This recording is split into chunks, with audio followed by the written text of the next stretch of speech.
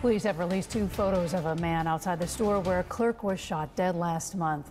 Good evening, I'm Ann Nyberg. I'm Darren Kramer. That deadly shooting happened in the middle of the day at the E&M Smoke Shop on Ferry Street 2 weeks ago. News 8's Bob Wilson following the very latest on the story. He's live from the New Haven Police Department tonight with more. Bob? Yeah, police going all out, pulling out all the stops, and they're asking now for the public's help. When you see this photo, there are 2 surveillance photos of this man. They say right now they only want to talk to him and question him about maybe he saw something that happened there, but they're trying to figure out who killed that store clerk owner.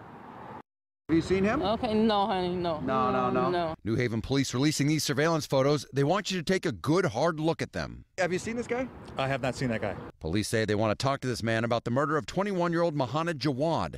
Right now, investigators do not believe it was a robbery, but that Jawad was targeted. They made it clear right from the start they only want to talk to this man in the photo. He is not being called a suspect. Meanwhile, candles flicker in Jawad's memory in front of the convenience store where he was shot in broad daylight.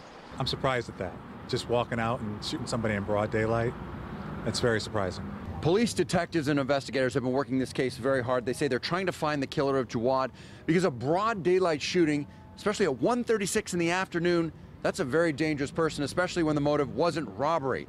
Police are releasing the surveillance video and the pictures in hopes that somebody will recognize him and turn him in. That was incredible, you know. Yeah. In the daytime, it's dangerous area, so you're taking care of your family and your kids. And if you want to turn his identity into police, they're saying you can call the police department, you can even call the anonymous tip line. They're just looking for any help from the public. I'm Bob Wilson reporting live in New Haven, News 8.